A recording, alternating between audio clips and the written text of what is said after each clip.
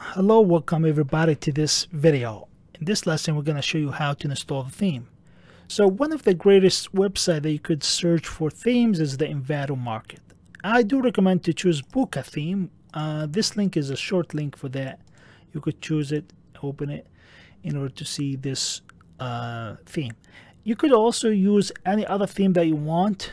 There are tons of themes for WooCommerce. I do recommend to choose or search for the term WooCommerce inside the Envato Market in order to see the different themes that you can see. We have tons of themes, but I do recommend to choose Puca because it got around 3,000 sales and just got 5-star reviews, so that's why I choose Puca.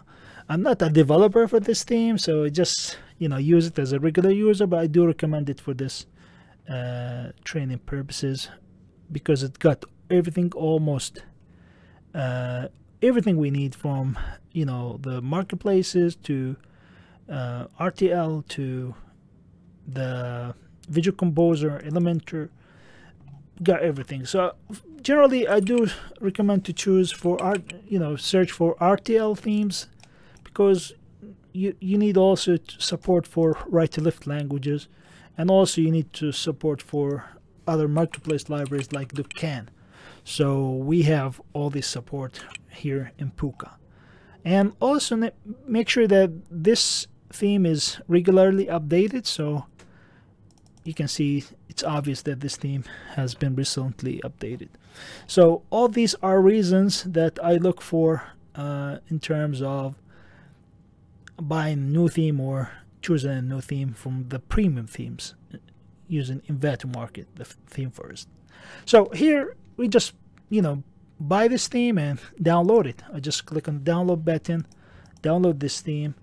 The size of it is around 707 megabyte, so we could use it inside our website. So how to use this theme? The usage of this theme is very simple. You have to log into your WordPress admin. You go to something called Appearance, and from Appearance you could see we got something called Themes, and here you could choose between different themes. We got free themes by default. You could add a new theme from the themes that in WordPress. You're not gonna pay for these themes because most of them are free. We're not gonna use these free themes. We gonna upload our own theme from Envato Market. So that's why I'm just gonna go click on upload theme, and after that choose, and I'm gonna select the theme that I want. So I've downloaded the theme, the compressed file of the theme. Here we go. I'm just gonna right click on it, extract the content of this folder into instead of zip file, just gonna extract the content into a folder. Inside this theme we got something called theme folder. Just click on it, and here we got Puca. I'm just gonna choose this folder theme and choose this file, zip file, Puca, and click on install. So this is the manual way how you could install this theme into your website. Just extract the files, make sure it's got only one file called theme file. Generally they put child theme next to it, so the way that we did, we just open this folder theme, and we got this is the selected theme that we want. We just upload it. How you could know this is a theme? Just basically, if you double click on the zip file, you're gonna see we got a folder. This is the folder of the theme. Click on it another time, you can see all these files are the content of the theme. So generally, once you do this, you can see, let me just put this file over here. You can see we got something called style.css, we got something called functions.php. So this is an indication that this is a WordPress theme file. So we don't need all these files, we just need the folder that contains all these content, and it's recommended to put this folder under zip file in order to upload it to the website. Okay, we just choose that and click on the appearance. We choose that file and click on the install now. just gonna take a while this content being uploaded to the server, and we could just pause this video until the upload is finished.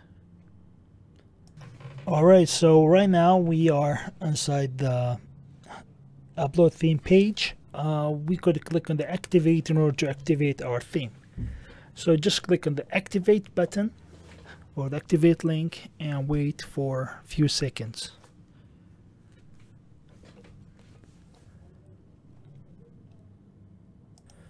Alright, so we got theme activated and we got this message.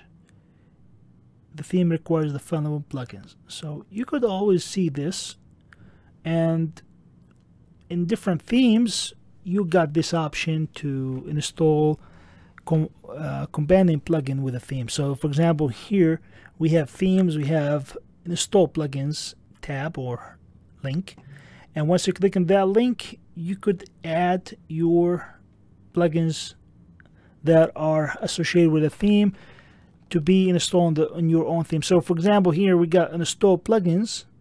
All these plugins are required to launch the theme correctly. So generally in different themes we have different plugins. For example, these plugins are used with a puca theme, but you have to make sure you don't install two visual composer at the same time. For example, we have something called page builder and we have other thing called page builder. So Elementor is a page builder and Bakery is a page builder.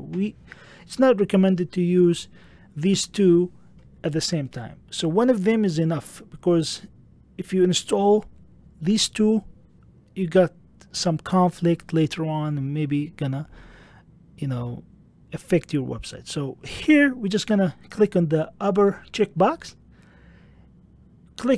Once you click here you're gonna select all, but you go to the Bakery page builder and select it. This is the solution. After that you click on the install tab and click apply in order to install all these plugins into your website.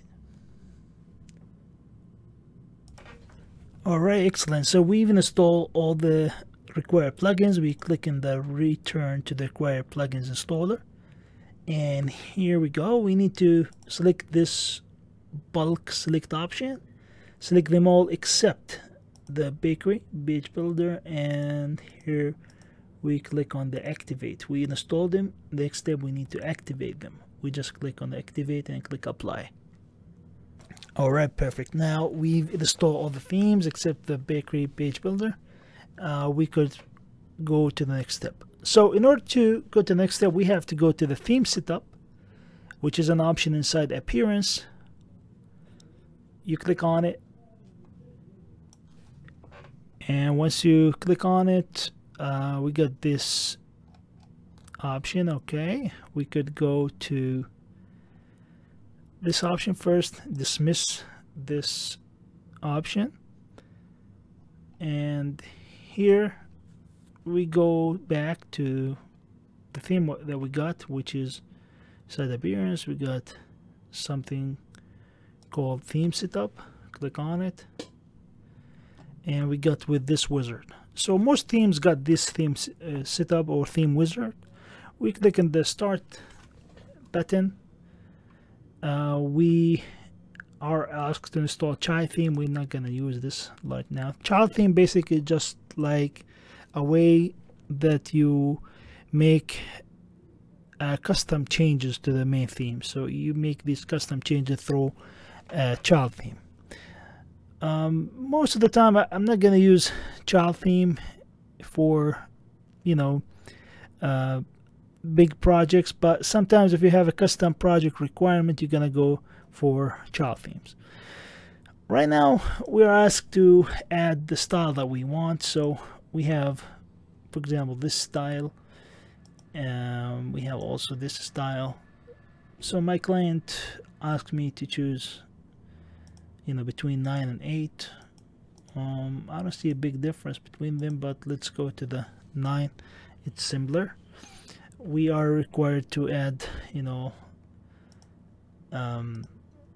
we're gonna add the content, the widget, the redux, and the after import settings. So we click on, select all this content. Content, basically the content, the pages, the menus.